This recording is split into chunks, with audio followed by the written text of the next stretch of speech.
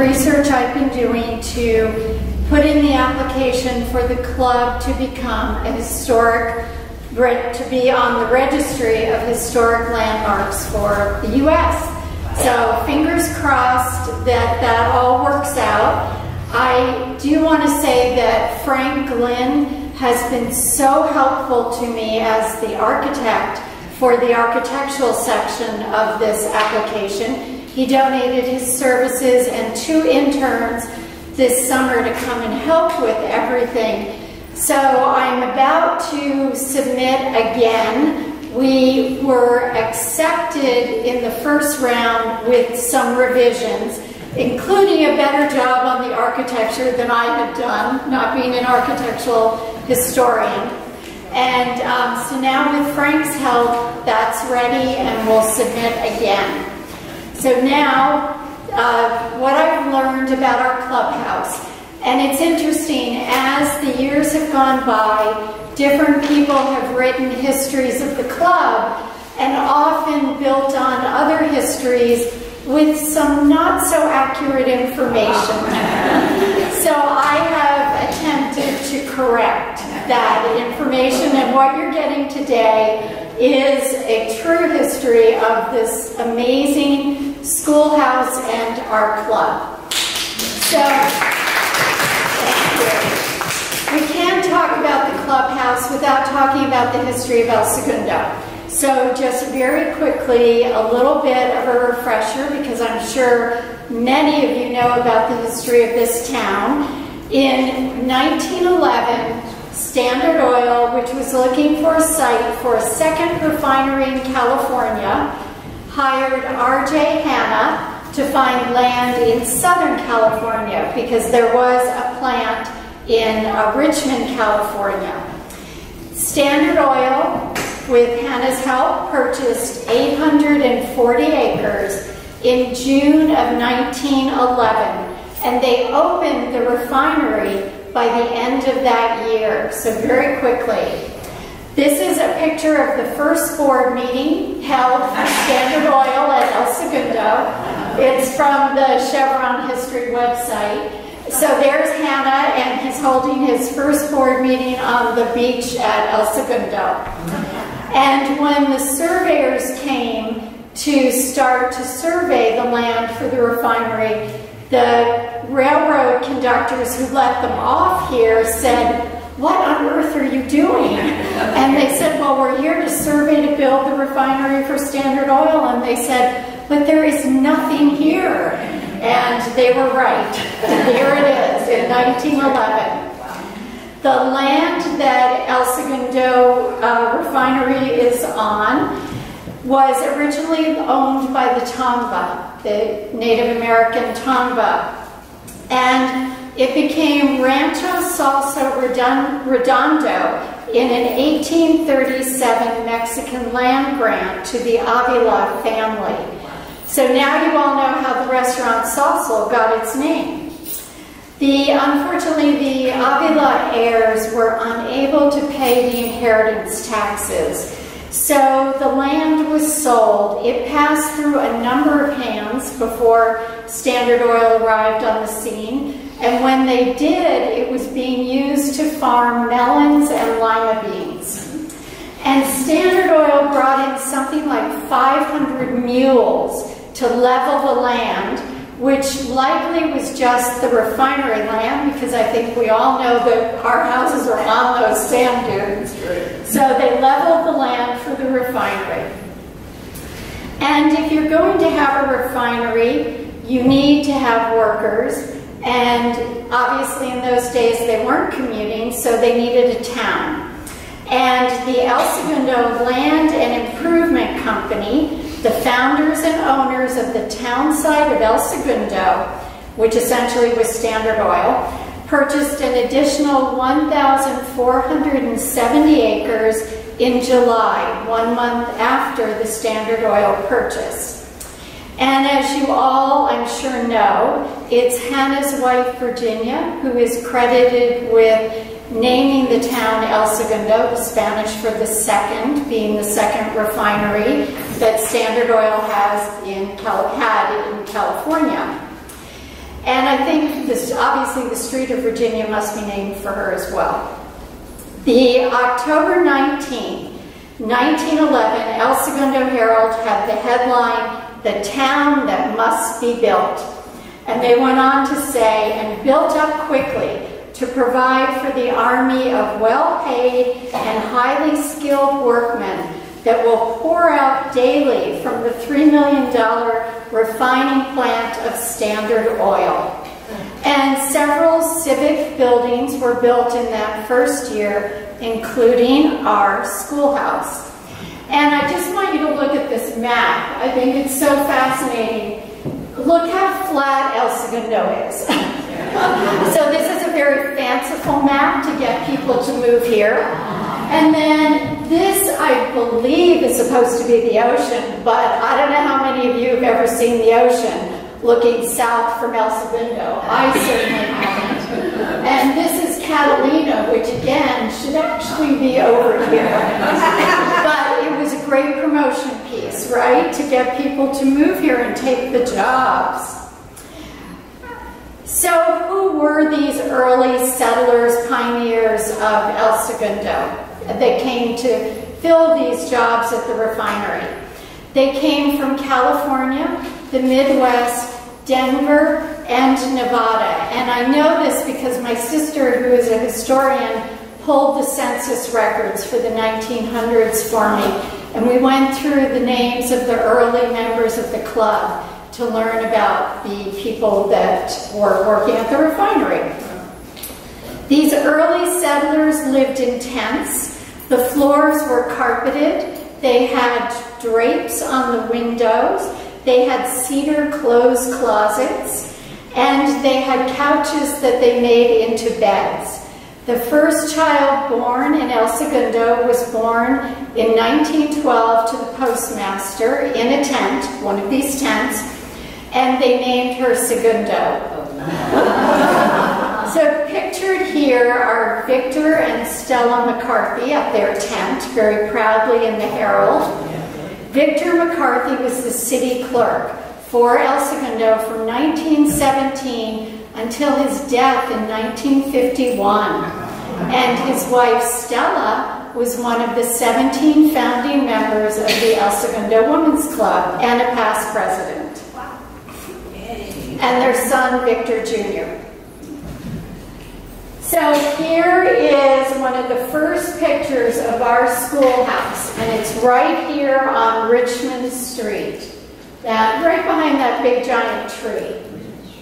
And then this is Library Park, now, today, the library area. And another, I think this was a grocery store that was next to the school. So the kids could go over there and get candy after school. And here it is again on the am I pointing at the right one? Let me check my map here where I can actually read. No, this is the school right here. There's our school. It says school on Richmond. And this is the 1917 Sanborn map for El Segundo.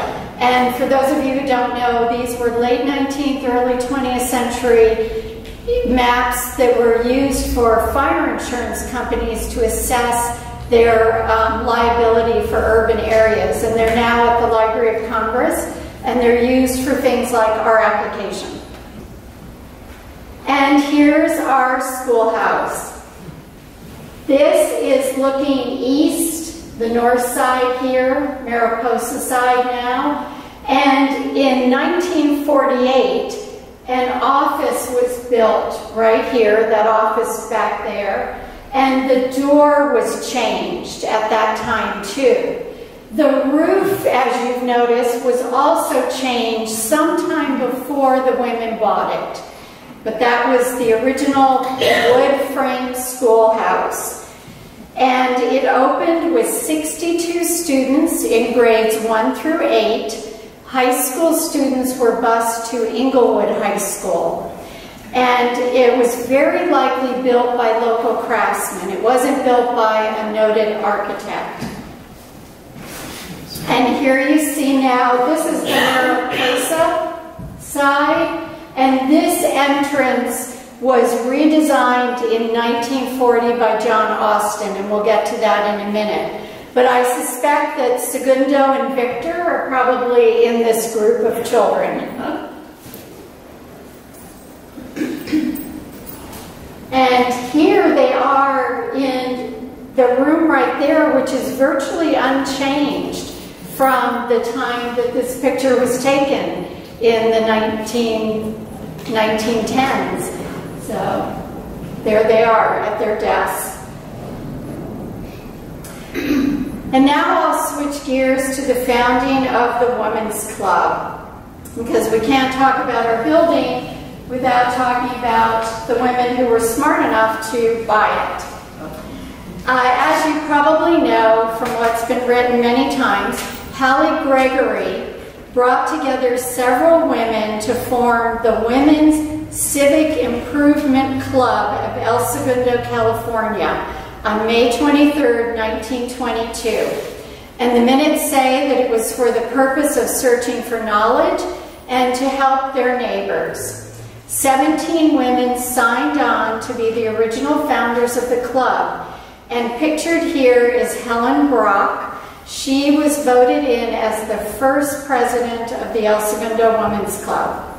So who were these women?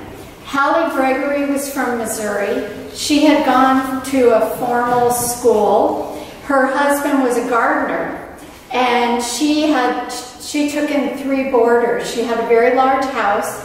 She also had a big yard and a fence. And in the minutes, they talk about Hallie opening her house for children to play, because they didn't have a lot of places to play in those days on the sand dunes.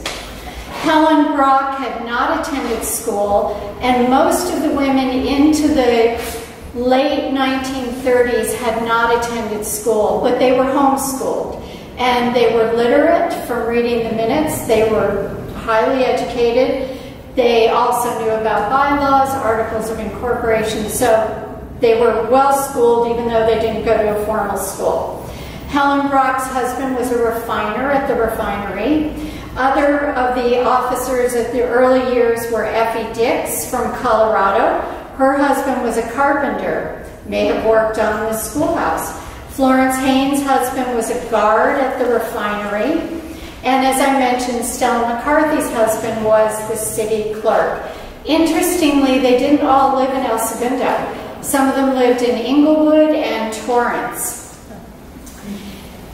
It's recorded in the minutes that in their first year, they focused on a city park, sewage disposal, city management, hosting a reception for teachers, soldiers' bonds, the Right Act, which has to do with water for California, a shelter at the railroad stop, and affiliation with the Federation of Women's Clubs. They changed the name to the El Segundo Women's Club October 17, 1923. And in those early years, so 1922, they didn't own a clubhouse. They met at City Hall. They met in the school auditorium.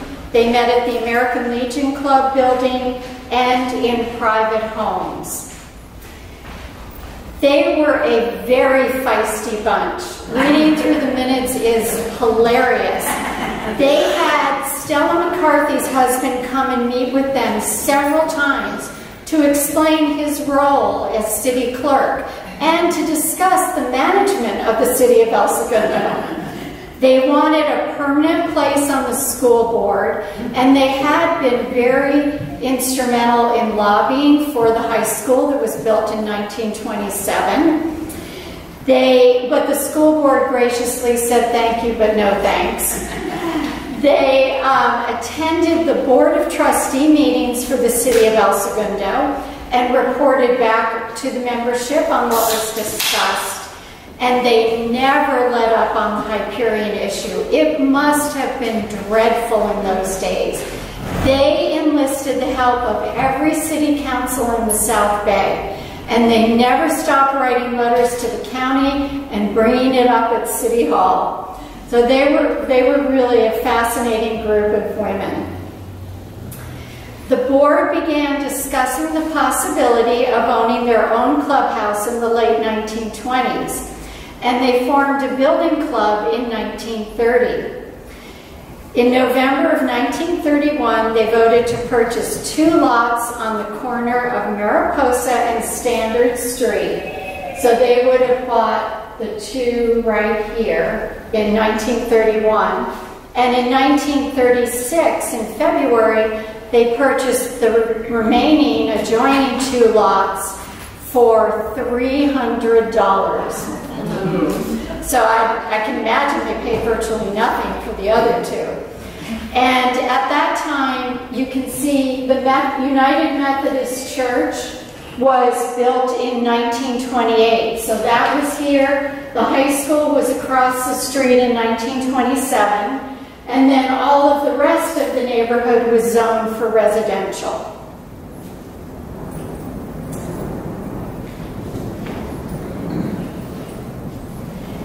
At the end of the school year, 1933, the town discontinued classes in the 1912 schoolhouse. It was left empty, looks quite empty here, doesn't it, and used for storage.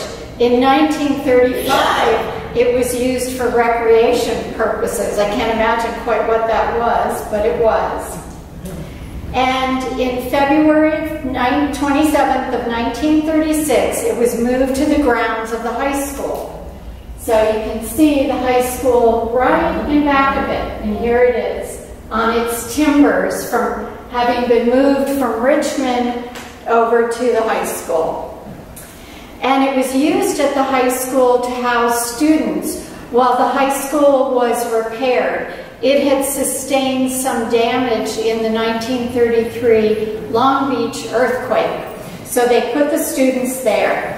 But at the December 26, 1933 meeting of the El Segundo Grammar School Board, the superintendent reported that he inquired with the county about disposing of the old frame building, and he was told, quote, "There seems to be no method by which a district can give away any school property, however valueless it may be. The funds received may be only a nominal sum, say $1, which money must be turned into the building fund of the district."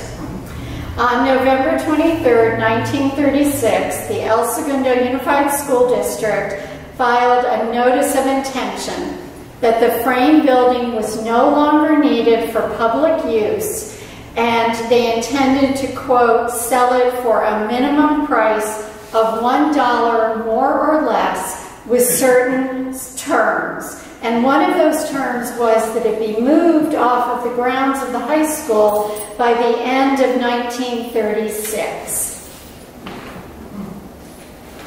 And here we have the hero of the clubhouse, Mrs. Hunt. She was from California. Her husband was a machinist at the refinery, and she had been head of the building committee for a few years looking for a building. She introduced the possibility of purchasing the schoolhouse at the November 18, 1936 board meeting. The board approved a motion to bid on the frame building. They were the successful bidders, and I suspect they were the only ones. They actually paid $63.35 to the school board for the building. They didn't move it by the end of 1936. They weren't ready. And the president wrote a letter to the superintendent asking for an extension to February 23rd, 1937. And that was 4 days before the timbers it's sitting on were due to expire from their lease. So they transported, they had to transport the building across the street. And to do that and make minor repairs, the club took out an 8.5-year loan from Bank of America. 29 club members pledged to pay the $25 monthly fee until the club was able to pay for the building. Oh, I just want to say, I guess John Austin must have made this model for her. So they had a model of the clubhouse at one time. And here is John C. Austin. And how he came to be involved, unfortunately, we will never know. There is nothing in the minutes about him whatsoever. There's a tiny bit in the school board minutes, but nothing in our minutes. He was born in England in 1870, emigrated to San Francisco, then moved to Los Angeles, died in 1963. He was one of the most prominent architects in Los Angeles, working in the 30s and 40s as a Beaux-Arts style architect. He's responsible for some of the most iconic buildings in the city: the City Hall, Griffith Observatory, the LA Times building, Shrine Auditorium, and together with his partner, Frederick Ashley, he donated his services pro bono to helping the women to determine how much it would cost to repair the building for use. And then in 1940, again, pro bono, he designed the entrance that we now have on Mariposa. So this is John Austin's design. It's actually neoclassical, not Beaux-Arts. But it is still very important because there's not a lot of residential architecture that's left by him. In a letter to Mrs. Hunt on December 29th, 1936, he estimated that of the $2,000 loan, they would need $450 to move the building, $400 to lay a foundation, $400 for plumbing and a sewer line, and the balance for new partitions, including an auditorium in the small wing and general repairs. And the letters between the two of them, because he lived in Pasadena, so he only came here a couple of times during the renovation, but he and Mrs. Hunt exchanged letters almost daily, and they're wonderful to read. In one letter, he told her, quote, "Far too many good, sturdy old buildings were thrown away when with a little careful study, they could be made to serve for many years." He's obviously right. A landscape architect, an interior decoration specialist, and a local contractor also donated their services. So with free labor, the club women were able to pour the foundation, do the electrical work, plastering and plumbing. The Herald reported that there were 135 days of free man labor, 20 days of free boy labor, 30 days of labor for men whose wives did not belong to the club, and 50 days of women labor. And here they are working away, pictured in the LA Times. The first official meeting was held on May 27th, 1937, and it's considered official because the juniors actually met in here before the membership. And so the May 27th meeting was the last meeting of the year. It included the installation of new officers, a contributed dish dinner, which sounds so much more elegant than potluck. And it began at 6:30 p.m. and had a home movie showing the step-by-step renovation of the clubhouse, which, as Carol said when I told her that, why don't we have it? Wouldn't it be wonderful? And the club held a variety of fundraisers to raise money to pay off the loan, including an early event for 350 people that earned them $35 toward the building fund. After that, they held fundraisers in what's now Library Park. They did rummage sales, fiestas, town fairs, card parties, bake sales, square dances, sales of a cookbook, and rentals of the clubhouse. We haven't come very far, have we? To pay off the debt, which they did, the mortgage, in 1943. And here is Mrs. Tilton, who was president of the club during those years, burning the mortgage so that we could now own this amazing historic building. Thank you.